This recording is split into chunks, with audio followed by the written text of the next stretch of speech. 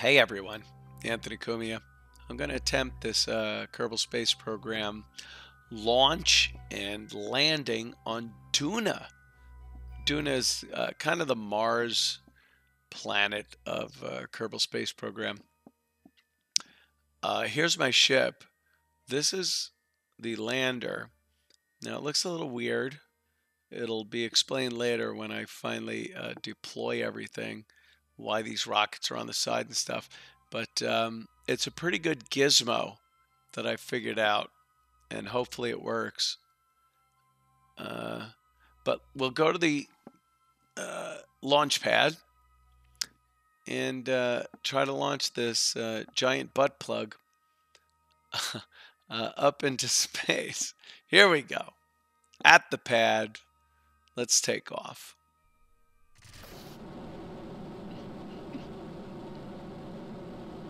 There we go. It's a slow launch. It's a heavy ship, but it's going. Very important is the stability. You'll notice it's not wagging back and forth. It's not flailing like a big rubber dildo sometimes it looks like, but not this one. But one thing I did wrong, I ejected my rockets while I was turning, and they collided with my the main part of my rocket, and there it was. So back to F9, thank God. We start over and launch again.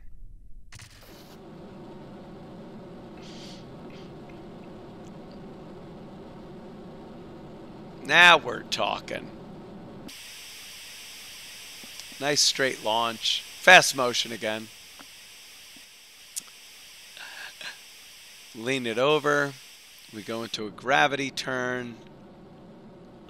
Start our entry into orbit around the planet.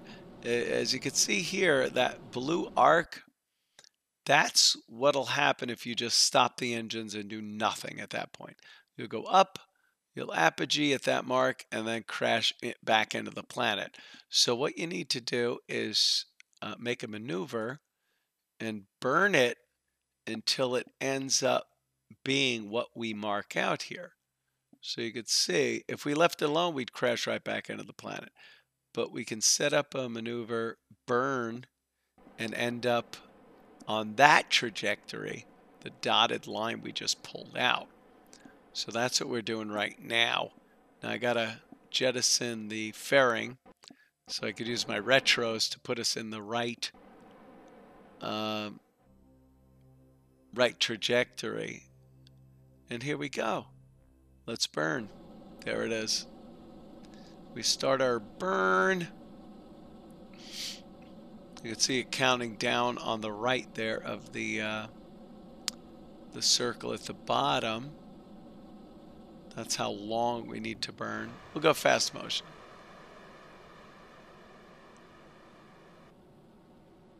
There we go.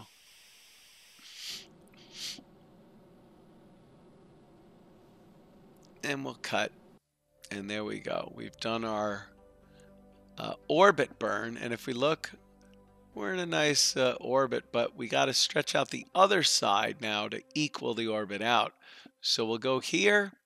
We'll pull these out. You can see the altitude. And we pull it out until we have a relatively round orbit. Now we got to burn again. There we go.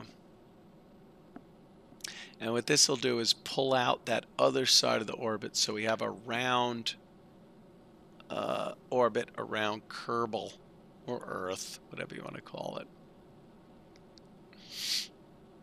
There it is. Now we take a look and you'll see it's very circular around the planet. Now once we do this, we could look at the planet we want to get to, which is Duna, which is way out here, this red planet. And we target it, and this lets the computer know that that's what we want to go for. is Duna. Now, in order to get there, we're going to have to do a maneuver and another burn. So what we want to do is make a maneuver which puts us on the same path as Kerbal's orbit. So we all of a sudden are orbiting around the sun. So we'll straighten it out. You see it's in a straight line around the orbit that the planet Kerbal is on around the sun. And then we'll slowly spiral it in to Duna's orbit. Because the first thing you really got to do is get out of the orbit of the planet you're on. Because that's not going to help you. It's a little circle around that dumb planet. We need to go a lot further. So there we go. Now if we zoom out and we take a look at where we are in perspective to the entire solar system, you'll see that we're in a pretty good circular orbit around the sun. And then there we go. We're doing our burn now. And then we can slowly spiral into Duna.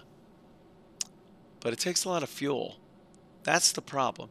The whole deal with this stupid game is fuel. Everything takes a shitload of fuel. There we go.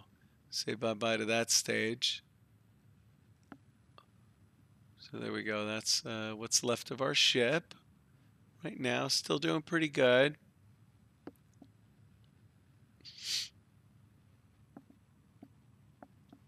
And almost done with our burn. This one should get us relatively close to Duna. There it is. Cut that burn off. And let's take a look. Now, we go out and we'll see there's our trajectory. Duna is out a little further than our orbit is, but you can see those little triangles with the line through them. That's going to show you how far we are from our encounter with the planet. And now we got to fiddle, a lot of fiddling with the nodes, which is all those little arms that are on those circles right here. So we're pulling and pushing these and moving our perspective orbit. And bam, right there you'll see we have an encounter. That's when our two orbits, the orbit we have made and the orbit of Duna, come together. And once you do that, you could focus in on Duna. And what you'll see is now another little line of where we will be passing by Duna if we just left things the way they were. But we don't want to, because as you see, we just pass it. That's not good. So we'll fiddle around a little more with those arms and work out how close we can get to Duna when we finally do our burn. There we go. See, up, down. We got a fiddle. Is that good? No. Come up. Now in a little more. And you notice when you come in closer to the planet, that straight line's going to curve with the gravity of the planet and let you know that that's what you need to burn at to get into orbit around that planet. It's really a bitch. When you first start playing this game, this is the biggest pain in the ass. Trying to figure out, look at that. And then all of a sudden it's like, well, oh, I'm way down here. So now you gotta click up, and then go. It's constantly fiddling and trying to figure out where that line is that you're going to have to get to when you make that burn. So here it is. That's pretty good. So we'll give it a burn. Hopefully we end up pretty close to that line. Fast motion again. No need to sit through the whole thing. Oh, here we go. This now is important. Now we get rid of that stage, and here are the 4 rockets that I was hoping to not use until we were in orbit to slow down. But again, I screwed up so bad on the fuel consumption here that I'm now using these 4 rockets that I was hoping to just use to slow down and break our orbit in Duna, but I had to use those. So here we go. I didn't get as close as I thought I would. That burned, so we're out a little further than I thought, but we're going to make another maneuver and try to get that orbit. And there it is. There's our orbit around Duna. The unfortunate thing is it's going to cost a lot of fuel to do this. But I don't care. At this point, I'm just going through the motions. So here's our orbit. We're going to do a burn now. Again, I wish I didn't have to do that with those. But you'll see this blue line. As we burn, you'll see the line move. And this is what our trajectory is at any given moment during the burn. So if we stop the burn right now, we're going to fly around the planet and shoot off the other side and go straight until it wraps around into an orbit. We would just fling ourselves away from the planet, but there it is. Now here's the fun part. We're not quite done yet. We're going to get rid of these 4 engines. And now using the robotics and the hinges, I'm going to fold these 4 tanks out and click them in to the hatches, to the docking hatches. Now to lock them in, there it goes. I'm going to blow the radial explosives on the hinges. And now what that did was lock in those hatches. So now the fuel can pass through. It's sturdy. And I can now use those rockets, those 4 rockets, to drive us. But I didn't have to worry that so much was sticking out of the sides during launch. I waited till, obviously now, until I folded those out. So the robotic thing is pretty interesting and fun to do with these rockets. So here we go. We got a huge base now to land with. And we're coming down to the surface of Duna right now.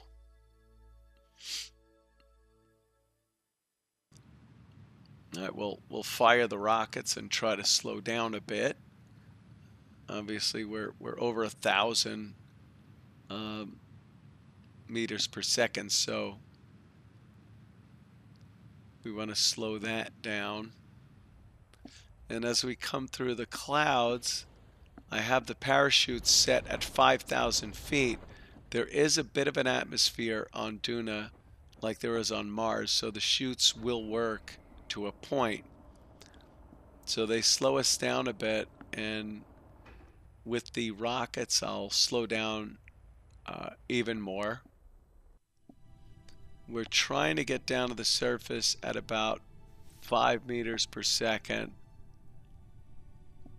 and that'll give us a safe landing. Here we go, a little fast motion. But again, you see how wide the landing gear are.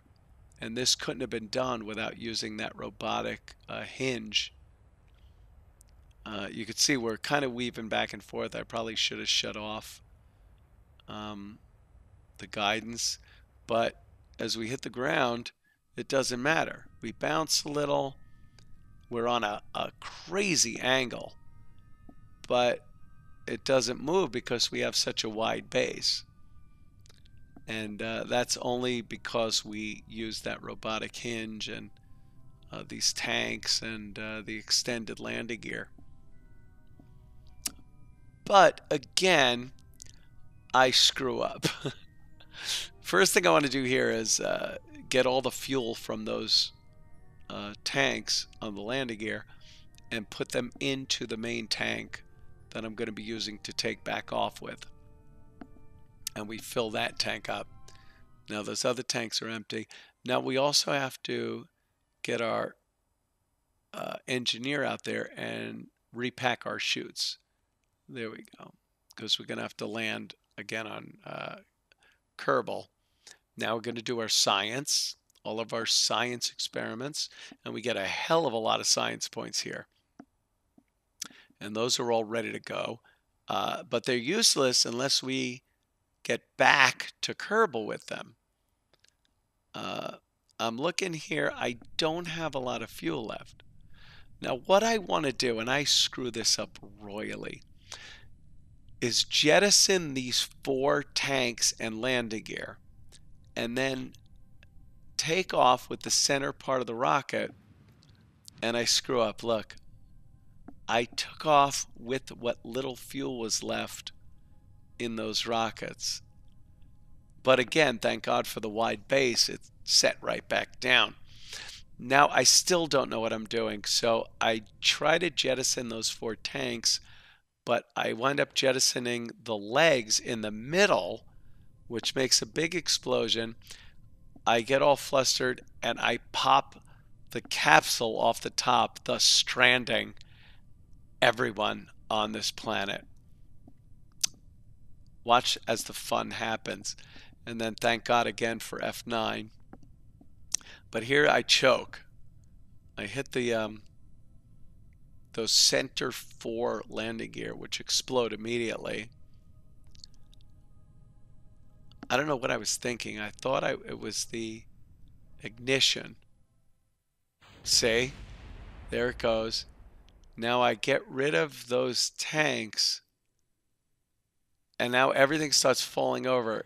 So I just jettison the capsule, and now everything falls over. And we have to write letters to the astronauts' families. Let's F9, and we'll try again. We take off, we get rid of the tanks, we blow our landing gear, and we're on a trajectory straight up away from Duna. That's how it's supposed to be done. But again, unfortunately, I screw up royally. I don't have enough fuel, and whatever fuel I do have that I might have made it back to Kerbal with, I screw that up because at 15,000 meters, we are still well within Duna's atmosphere, and I start burning up in the atmosphere, which won't burn the ship up, but the fact is it uses up so much fuel to try to push through that Duna atmosphere. You'll see the fire, the heat around the ship. This is using up so much fuel, and I screwed up really badly there. So I'm trying to just get an orbit around Kerbal where I'm not falling back into the planet, which again costs so much fuel. So there we go. I've got a legitimate orbit. There we are. See? Pretty round. I'm not going to fall in, but there we are, and we have a sliver of fuel left.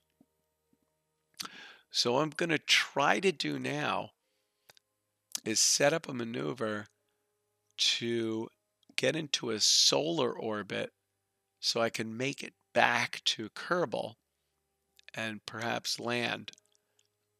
Uh, but I know I just don't have enough fuel. So we'll set up a maneuver over here and try to sling it in the same line like we did when we were trying to get to Duna. Um, just set it up where it puts me on a straight angle uh, of the same orbit as the planet. But I don't think that helps because all that will do is get me stranded in a orbit around the sun. And there we go. A little fast motion. We put out our panels so at least we have some power. Watch some TV, whatever the guy's got to do. But there we go. Now we'll take a look. And there we are. We're in a solar orbit around the sun.